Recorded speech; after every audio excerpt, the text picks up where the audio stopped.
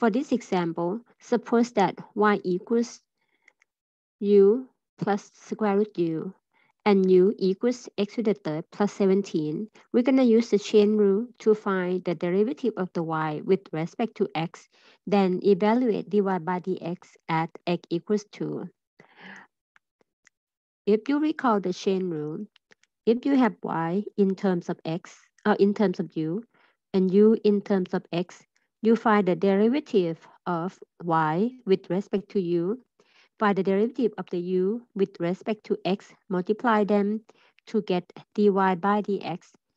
And another note, when you see this pattern, pretend like you have the quantity dy divided by the quantity du.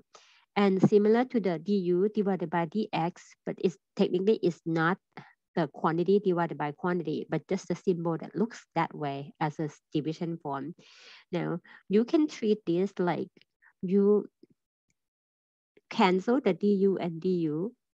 As you multiply the numbers, like for example, 2 over 3 multiplied by 3 over 5, 3 and 3 reduce, and the answer is going to be 2 over 5.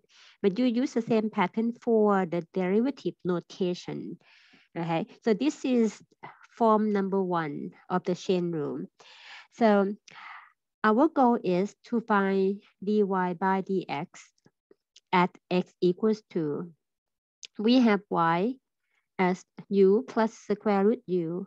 That means the dy by du is the derivative with respect to u of the quantity u plus square root u. I'm going to write square root u as u to the power 1/2 for our convenience when we use the power rule to find the derivative. So then my dy by du is 1 plus 1 over 2 u to the power negative 1/2. We're going to set it aside because this is dy by du. So make a note, we already got dy by du. Next, we're going to find the derivative of the u with respect to x. I'm going to use another color to make it different. So then for the u, which is in the form of x to the third plus 17, then we find du by dx, which is d by dx, or the derivative of x to the third plus 17, that give us 3x squared. At this point, we have du by dx. So then to obtain the derivative of the y with respect to x, we're gonna take this portion and this portion and multiply them, okay, by the chain rule. So the dy by dx equals the dy by du, which is 1 plus 1/2 u to the negative 1/2 multiplied by the derivative of the u with respect to x, which is 3x squared. We got the pattern done. Next, we're gonna bring everything back into the x term because eventually we're gonna replace x with the value 2. What is u in terms of x? U is provided in the term of x to the third plus 17. Therefore, we're gonna replace the u from the first group of derivative there with the term x to the third plus 17 to the power negative 1/2 and then multiply by 3x squared. We have dy by dx, or the derivative of the y with respect to x for any x.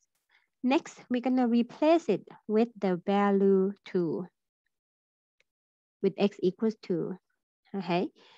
Now I'm gonna write over here. So dy by dx, where x equals 2, equals the quantity 1 plus 1/2 multiplied by 2 to the third plus 17 to the power negative 1/2, close the parentheses, 3 multiplied by 2 to the power second, and then clean up one at a time. The quantity, the 2 to the power 3, this is the value 8, and 8 plus 17, that is 25. 25 raised to the power negative 1/2 is the same as 1 over 25 to the power 1/2. which is 1 over square root 25 or 1 over 5. Okay, I'm going to make some room here. Just try not to squeeze everything in one small space here. All right, so feel better now. So then that means in the parentheses for this portion, we have the number 1 over 5, okay? The portion, that means the portion to the power negative 1/2. So we have 1 plus 1 over 2 multiplied by 1 over 5, and then multiply by 3 times 4. This is 4. 4 times 3, that is 12. So I'm going to clean up this a little bit. So going to be 12 right here. And then simplify the number one more time. 1 over 2 times 1 over 5.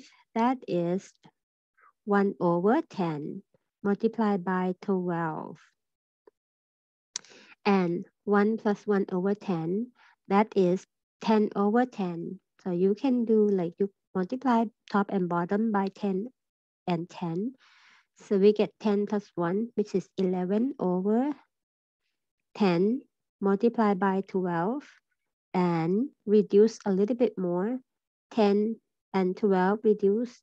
2 goes to both of them. So this is 5, this is 6. And the most simplified solution is going to be 66 over 5 as the derivative of the y with respect to x as x equals 2.